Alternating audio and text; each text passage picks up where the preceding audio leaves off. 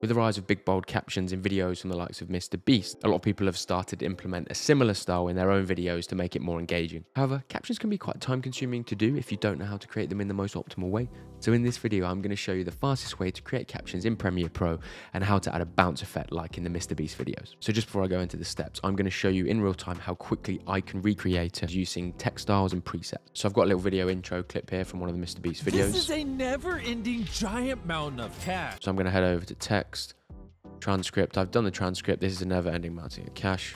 Create captions, maximum length to 7, single line, create captions.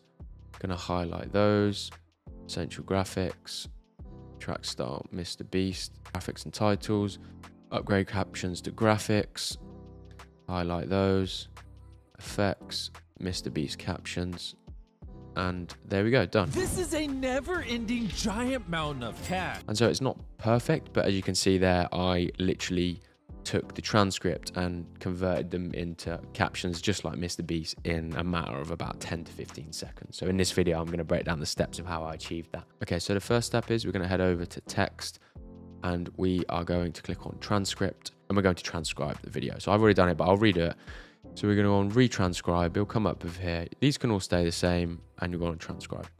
Sometimes this doesn't do it accurately. And so if you do want to change some of the text because it's wrong, you just double click it in here and you can just go in and out there. And if you want to check it, you just click on the word and it will move the video along there. I have found that Premiere Pro is not the best at transcribing speech to text, but when you can just click in here and just go through it and change stuff, it's actually not too bad. So you just want to make sure you do that before converting them to captions. You're then going to want to click create captions, go on preferences, maximum length and characters. I personally have this around 7 to 10. It doesn't matter. Again, you can just play around with it and you can make changes to how it comes out after. So I'm just going to go 7 for this one. Minimum duration of seconds, leave that at 3, and then I'm going to go on lines, single, create captions. Right now, this is going to create the captions on a subtitle track.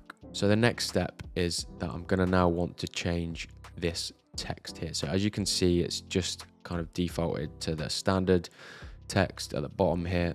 And so what I'm going to do is I'm going to highlight all of those, click on essential graphics, and then click on edit. And this is going to allow me to edit this text here. And so now we want to create a text style. So I'm going to choose the font here. You don't obviously have to use that MrBeast font. I'm just doing it for the purpose of the video. So that is here. I'm going to then center this. I'm going to make the text a bit bigger, and then I'm going to add a stroke. It's really important that you center it here if you want to use animations with my method, because if it's not in the center, it means that when you convert it from caption to a graphic, it means the anchor point is in the middle and the text is not, which means that the animation is just going to be slightly off. So if you know you're going to add an animation, make sure you create this style as like your animation preset. If you're not going to add an animation, there is honestly no point of upgrading captions to graphics, in my opinion. You might as well just keep it on here and then just move the text around to where you want. So you might want to put it down at the bottom here and just leave it there. And you don't need an animation there, and you can just keep it there. Some people might want that. So once you're happy with the styling essentially and you've centered it, you're then going to want to save it. And to do that, you want to just click off of these and then just click on one of them. It doesn't let you save it when they're all highlighted for some reason. You want to click on track style, create style, and let's just call this one MrBeast V2. And that's going to save the style there. Just one thing to note, when you do create a new text style preset, it will only save to the current project. It won't be saved to all projects. So the best thing to do is to just have like a template project file with all of your text style presets, and then open that and then save as to whatever project you're working on. So then all of the text style presets will be there. Now, what I want to do is I want to highlight all of these, go over to graphics and titles and click upgrade captions to graphics. This is now going to allow me to add the animation. So to do that, we're going to use the transform preset. So we're going to click on one of these here, go to effects, find the transform preset under distort, drag and drop that over. And so the way we're going to create that animation effect is we're going to add some keyframes to the transform effect. As you can see here, when I click on that, the anchor point is in the middle. Like I said, that's why it's important that we move it over to the center. You can do it other ways. This is just more efficient and quicker doing it like this. And then I'll show you how to actually move it after, because the problem is you've got anchor points on the vector motion, you've got anchor points on the transform, and you've got anchor points on the text itself. So this is the best way that I have found to make sure that the anchor point is just constantly staying in the middle and you still get the effect that you want. So when we're on the transform effect, we're going to bring this to the start, click on scale. We're going to move along 3 keyframes, and we're going to put this to 115. Then we're going to move along another couple of keyframes, and we're going to put this to 105. Now you can see there's a little bit of a bounce effect there. Now we obviously don't want the caption in the middle, or you might do. If you're happy with the caption in the middle, then you could just click the transform, save the preset, make sure you save anchor to endpoint so that basically the anchor points are having the same impact no matter the length of the clip. If you've got a longer clip and you just save it to scale, it will mess up the animation slightly. So make sure you save it anchor to endpoint, and you'd save that, and that would then give you that animation. However, if you know that you want them at the bottom here, you can make this a lot quicker. So what you then do is you go to video, then motion, go on position. I'll then move this down to where I want. And what I'll then do is I will click on motion, click on transform, save preset, and let's just go Mr. Beast, bounce effect, anchor to endpoint, okay, and that's done.